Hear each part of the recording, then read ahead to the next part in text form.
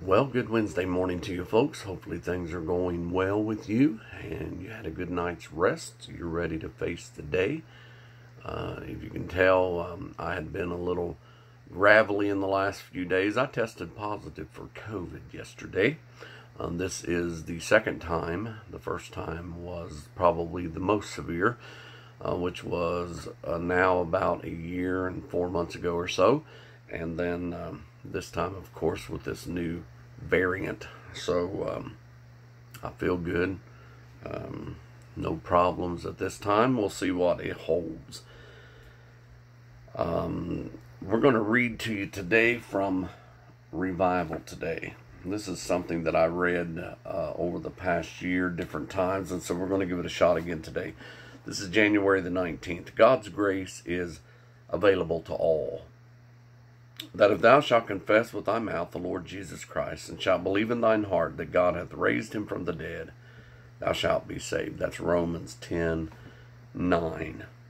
As he contemplated suicide, a 27-year-old male trotter walked past the Pacific Garden Mission in Chicago.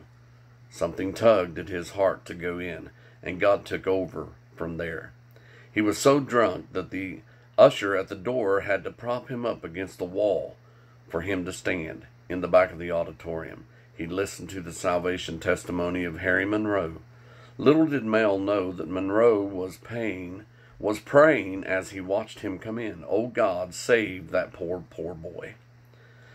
The Holy Spirit cut through the alcohol, depression, and suicidal thinking in Mel's heart that night, and when Monroe gave an invitation, Mel walked the aisle and trusted Christ to save him.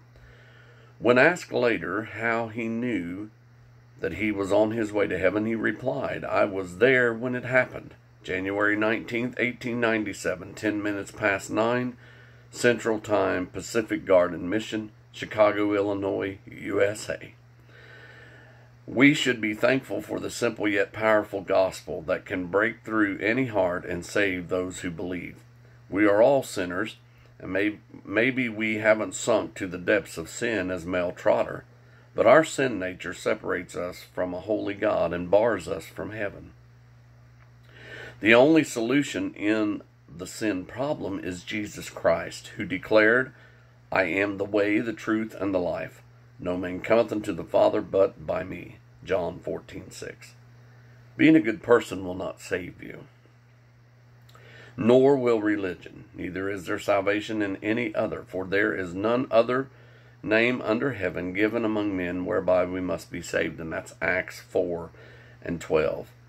God made the way of salvation simple to all that could understand to be saved. We simply need to agree and confess that sin has separated us from God, believe that Jesus Christ is the Son of God, died for us, and rose from the dead, and call upon him to save us. For whosoever shall call upon the name of the Lord shall be saved. That's Romans 10:13. Have you made that decision? If not, will you make it today?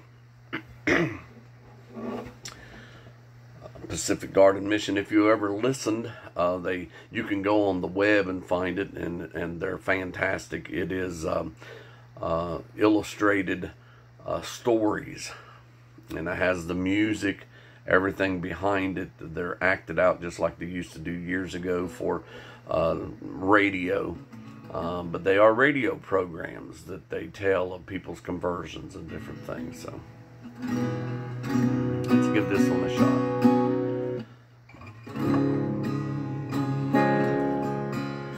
God's children too long have been burdened. They are longing for heaven's green shore,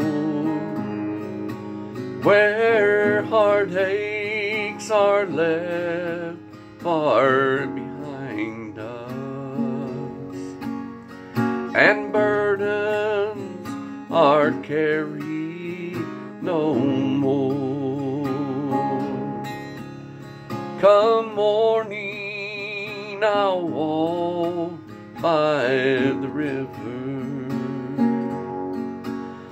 I'll rest 'neath the evergreen tree. I'll carry my cross through the midnight. Come morning, there's glory for me.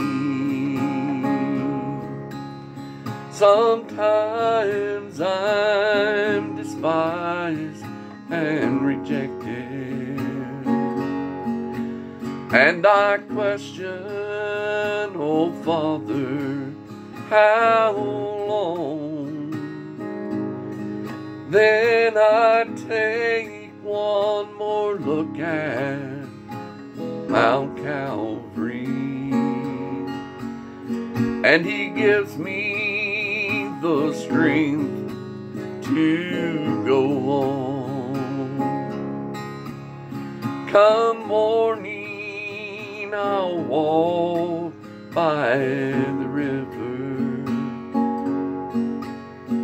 I'll rest 'neath the evergreen tree. I'll carry my cross through the midnight. Come morning, there's glory for me. Come morning, there's glory for me.